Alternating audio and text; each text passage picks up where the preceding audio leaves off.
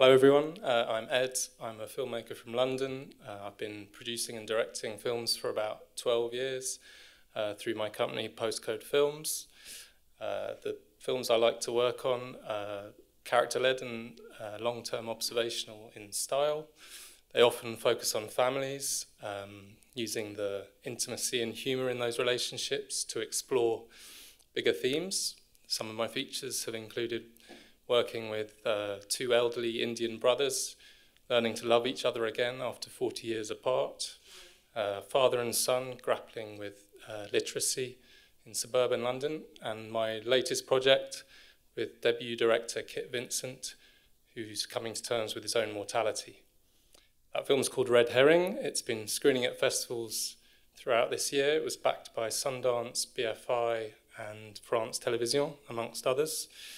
And we'll also be showing at IDFA alongside Mariam's film, so please come and watch them both in the Best of Fest section next month.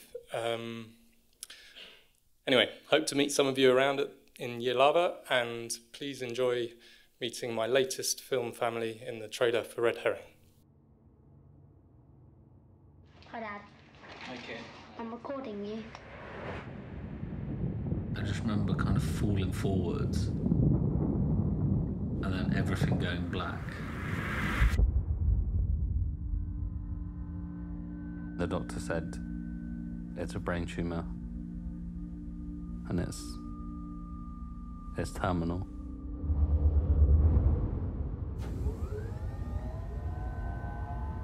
My parents were both with me when they told me that.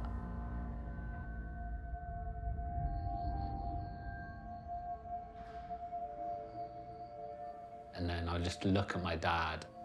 He just passed out on the floor and had a heart attack.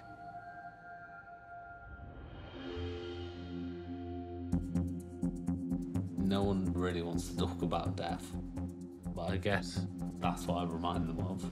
Kit, I can see myself. I'm not an idiot. I'm like the Grim Reaper. Has your opinion of what happens to you after you die changed? I'm actually concentrating on this writing. Will you get a new boyfriend when I die? Kit.